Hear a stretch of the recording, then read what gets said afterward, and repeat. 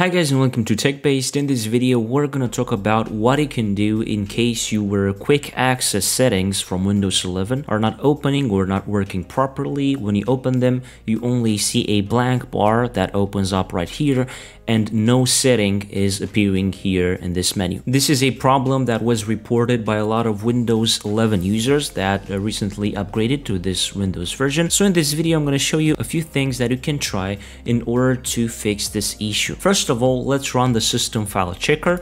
Basically, we're going to run a cmd command that will scan for important system files, for missing or corrupted system files, and we'll try to fix them. So just click on the search box, type in here cmd, right click on cmd, and then click on run as administrator. On user account control, click on yes, and in cmd you're going to have to type in the following command: sfc /scan now. Press enter and the scan will start, and as I've said, this command will verify the important system files. We'll see if there are any missing or corrupted important system files and we'll fix them. Just wait for a couple of minutes for this process to be finished and then you'll be good to go. For the second thing, we're going to run the DISM tool. So open the cmd again, right click on it and then run as administrator. It is really important when you run cmd commands that you open it as administrator so that you give it full administrative privileges. In the cmd, type the following command: dism.exe /online/cleanupimage/scan health. Press enter. Don't forget that all these commands that I use in this video will be in the article down below in the description,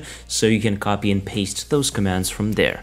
Wait for this first command to be finished, and then we're going to run a second command regarding the DISM, which will be basically the restore health command. And after that first command is finished, make sure to run the second one, as I've said, dism.exe /online/cleanupimage/restore health. Run this command also, and this will basically restore the system image of Windows 11, and if there are some issues regarding the system image, they will be fixed by running these commands. And when trying this, the quick access or the action setter from Windows 11 should be fixed. As I've said, these commands can take some time, so just wait maybe for 15-20 minutes because it highly depends on the size of your system partition. So wait patiently and then you should be good to go. Another thing that we're going to do, we're going to run a PowerShell command. So for that, just click on the search box again, type in here power, right click on PowerShell and then click on run as administrator. On user account, click on yes yet again. And here in PowerShell, you're going to have to copy and paste in the following command, which is this one. This command will basically try to restore that function from Windows 11. And if you run this command and you get this error, unable to install because the following apps need to be closed: Microsoft Windows Shell Experience Host, all you have to do, right click on the start button and then click on Task Manager, expand by clicking on more details, and then in the processes section, go down and find the Windows Shell Experience Host. As you can see it here, right click on it and then click on End Task, and after that press the up arrow to copy the command again and then press enter to successfully run the command now. After doing all these steps, make sure to restart your computer for the changes to take effect and then check and see if your quick access or action center from Windows 11 works now. If it still doesn't work, another thing that you can do is to create a new user account, and that will surely fix your issue.